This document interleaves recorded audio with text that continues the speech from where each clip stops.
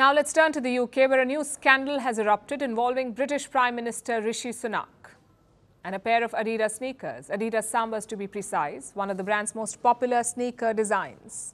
It seems the British PM has now ruined Sambas for everyone. How?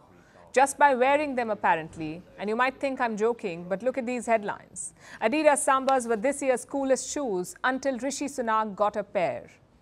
The UK Prime Minister just ruined this classically cool sneaker. Did a politician ruin a trendy shoe?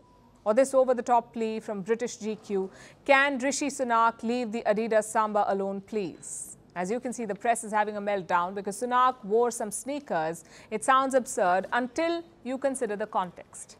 Sunak is deeply unpopular in the UK. He's an unelected Prime Minister put in charge by his party, the UK Conservative Party, also known as the Tories. The Tories have been in power since 2010 and they've overseen a disastrous period in British history. Economically, the country is in the dumps with high inflation and a cost of living crisis. Part of the reason is the war in Ukraine, but a lot also has to do with Brexit. The Tories led Britain out of the European Union and British people are still paying the price for it.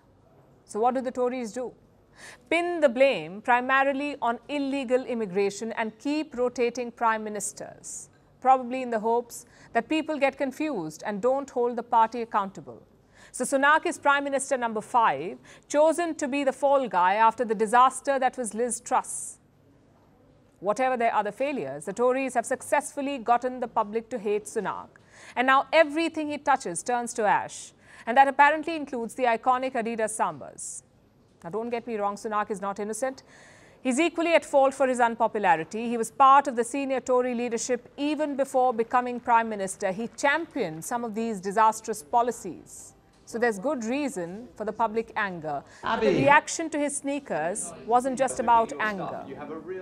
It was also cringe. Sunak released 2 videos last week, both from his office, 10 Downing Street. He's talking to some finance influencers about tax and childcare policies, which is not the worst part. What really annoyed people was that at this moment, in the hallowed halls of 10 Downing Street, talking about taxation and childcare, Rishi Sunak decides to flaunt the sneakers. He was trying too hard, pretending to be the average Joe. When it's the opposite, that's true. Sunak is a multi-millionaire politician, the richest Prime Minister in British history, married to one of the richest Indian entrepreneurial families. Sunak is the definition of elite, but he expects the public to believe he's an everyman, someone who relates to their issues, to the masses, because he wears the same shoes as everyone else. Full marks for trying. And being rich is no crime. But this doesn't work. And this is not a one-off incident. Rishi Sunak has consistently drawn criticism for cringe. In February, he released this video. It was to promote a British ban on phones in school.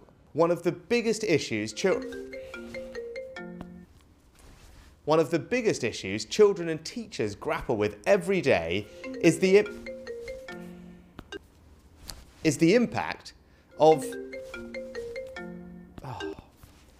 See how frustrating that is. Almost 1/3 of secondary school pupils said their lessons were disrupted by phones. We know that they're a distraction in the classroom and cause bullying in schools. His acting was considered peak cringe. Then there was his other foray into acting, his Home Alone style Christmas skit. The media called it bizarre.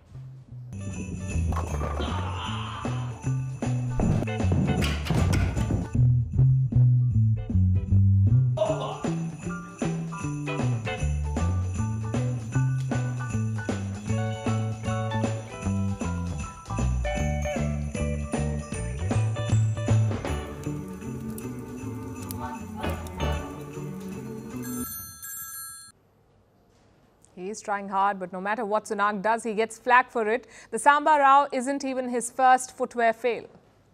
Back in 2022, he was slammed for wearing Prada shoes worth about £500 to a construction site. That, of course, seems far more in character than the Sambas. The Samba stunt just seems performative. And it has spectacularly backfired. Sneakerheads are aghast and the press are going to town with it. So Sunak has come out with a cheeky apology. Well, first of all, I just issue a fulsome apology to the Samba community. But in my defence, I would say I have been wearing Adidas trainers and Sambas and others, in fact, for many, many years. One that is unlikely to undo the damage.